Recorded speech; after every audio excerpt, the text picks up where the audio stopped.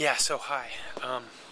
I'm Patrick, and our next door neighbors, we don't know if they're actually living there anymore. We don't know if they're actually our next door neighbors anymore. There were some Splenda packets of sugar just outside their door, so me and Aaron and a friend of mine decided to lean them up, one up against the door, so that if anybody opened the door to their apartment, we would be able to see if they were actually there. So here we're going. It is now 5 days later. So let's go see.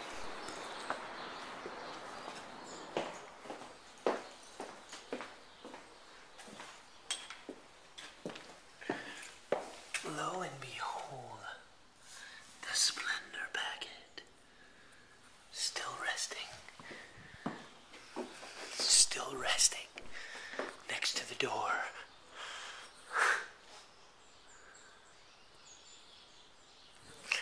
We don't have any neighbors.